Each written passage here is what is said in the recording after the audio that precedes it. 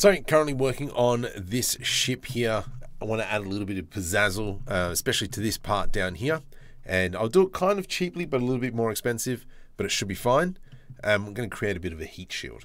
So from here, control left click, control numpad plus. I just want to select all this section, shift D to duplicate, GZ -1, and it's going to move it down to the bottom there just so it's by itself.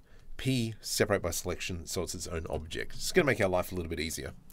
From here, going to select this face, side view with numpad 3. Let's go ahead and delete this and this, delete faces, and then we can select the top bit, delete vertices. So now we've kind of like isolated the section that we're going to create this heat shield with. From here, we're going to add in a bunch of edge loops that kind of match what we already have.